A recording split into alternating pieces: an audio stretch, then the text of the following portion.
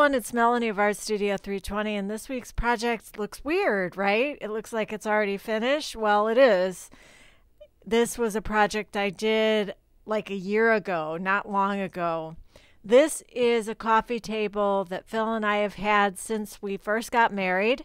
It was one of our big purchase items as far as furniture is concerned, and we were very proud of it. It's solid pine, which is a softer wood, and it was subjected to 3 children with Hot Wheels and different kinds of trucks and things like that, and we knew that that was part of the deal, and we thought someday it's going to look very well loved, and it did. And at that point, I did paint it. It looked good for a while. It was red. It was pretty cool looking, actually. But it started to date itself. And I thought, okay, I'm going to refinish it as part of my YouTube channel. And the paint that I used was a powdered milk paint, which I know is very popular, and more power to the people that use it.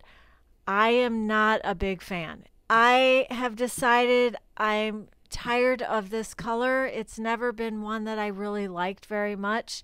So it's a pretty color, but it doesn't really go with the decor in my family room. I have a beautiful rug and it does pick up this color, but it's not really quite what I wanted.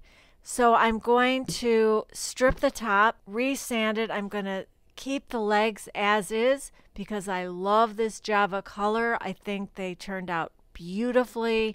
The drawer as well. The top, well, stick around to find out.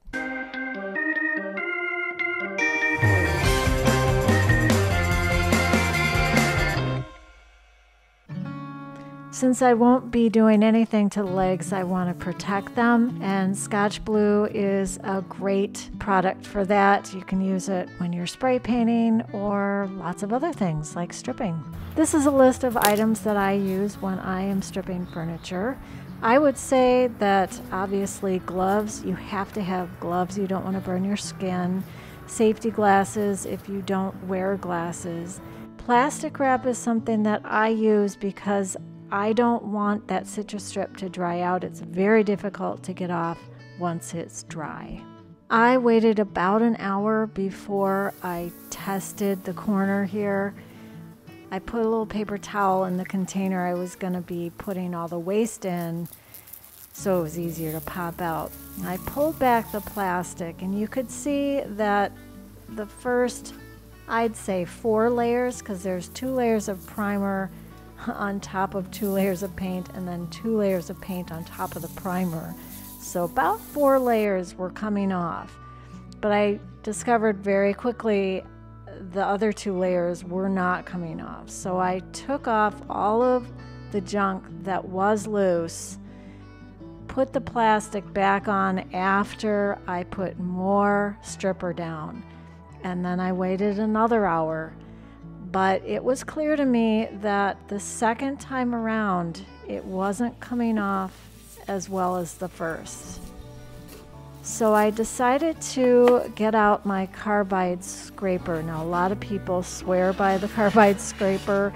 I'm still a little bit skeptical, but I have to say, in this instance, it worked very well.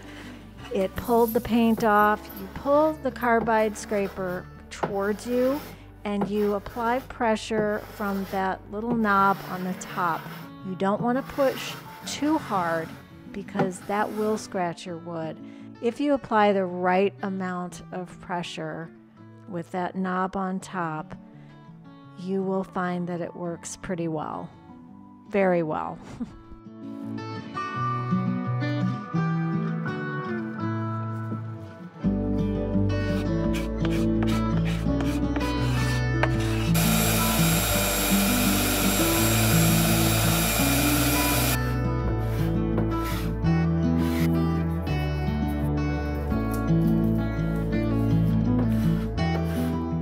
The most important part in the stripping process is the end, when you are applying the mineral spirits. The mineral spirits neutralize the chemicals that were applied to strip off the paint and the stain. You can't forget.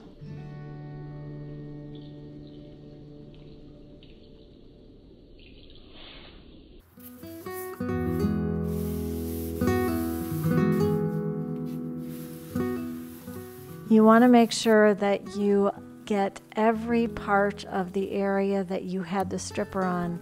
So take your time, wipe it all down, and make sure that every part is covered. Once I finished, I had to go back with my carbide stripper and go over the areas that had some thicker paint on it. And then I had to go through the painstaking process of sanding.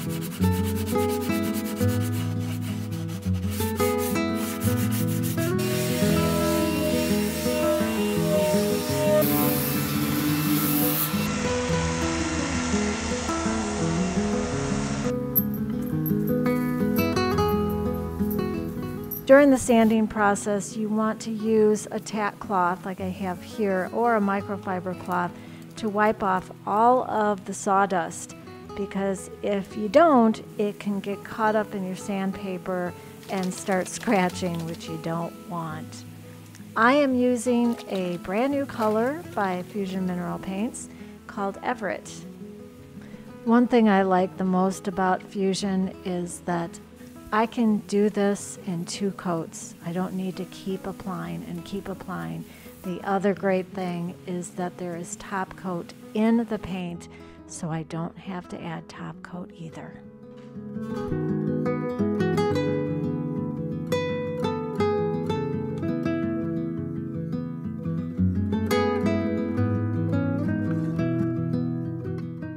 I didn't mention this in the beginning of the video, but there was another reason why I wanted to repaint this. The paint was chipping off, and this is the milk paint that I was discussing earlier. It started to chip off after just a couple of months, and I wasn't thrilled about that. But I will say it was very easy to take a chisel to and get off, and I can see the color that I painted it before. It came off pretty easily. I sanded it down, but I needed to put wood filler on it to level it off so that I could paint it and it would look smooth. So I added wood filler. I used plastic Wood X for my wood filler. It dries pretty easily, it's easy to sand, and it's easy to paint over.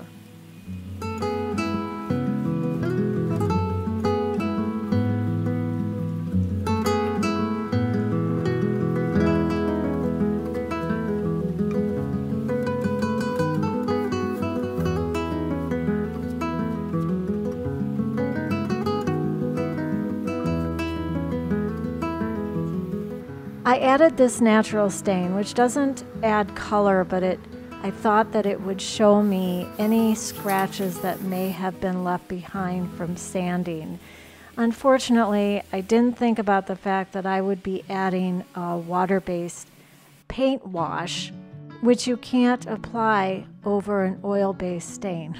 So I had to sand it all off after it dried and then go back and apply my paint wash. That's what I call it. I really don't know what to call it. All it is paint with water. So you're watering down your paint, and really that's up to you how much water you want to add. The more water, the more translucent the paint will become. I am using 5. I believe I'm using 5 different colors of stain. I'm using Kona on the ends, then I'm using Nutmeg right next to the Kona, then I'm using the paint wash, then I used Antique Walnut, then the Java, and then I did the same on the other side.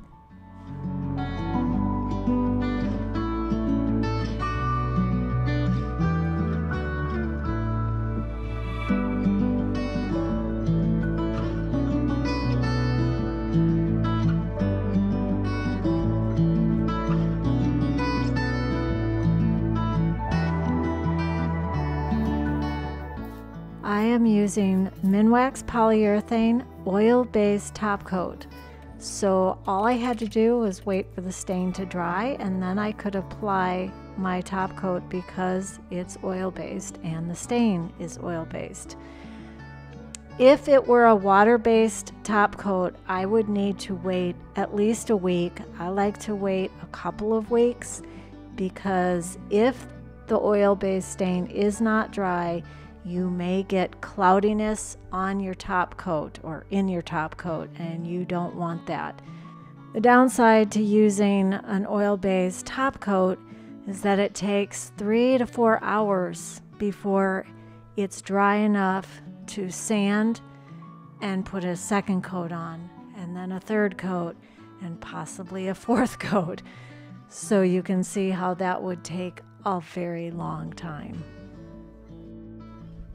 Now I only use 2 coats unless it's something like a tabletop that gets used a lot, and then I would put 3 to 4 coats. You know, it never ceases to amaze me that you can refinish a piece of furniture over and over again. You can take it off the side of the road, or you can grab it out of your own house and you can make it into something completely new. That is a very cool job, and I have that job, and it's really exciting to share all of that with you. Now this particular piece I have done 3 times. The first time I was actually inspired by a YouTube video. The second time was last year when I put it on my own YouTube video, and this time. Now if you'd asked me yesterday, are you in love with it? Do you like it? Whatever. I would have said, I don't know. I'm not really sure, and I think what I was feeling was a creative insecurity, and that's pretty common with an artist. Sometimes we feel insecure about something we've done, especially if it's really out there. And I wouldn't say this is really out there, but it's definitely way different than what a lot of people do. I have done this before. I did it on 2 end tables, and you can check out that video. I will put it up at the end of this video, along with the video that I did a year ago. The beauty of it is if you don't like what you've refinished, then you can do it again. So don't stop yourself from doing something that maybe is out there. First of all, if you like it, that's all that's important. Second of all, take the chance. How are you going to know unless you try? It's that age-old question. How are you going to know unless you try? Good luck on your next project, and thanks for being here. I'll see you next time. You can do it.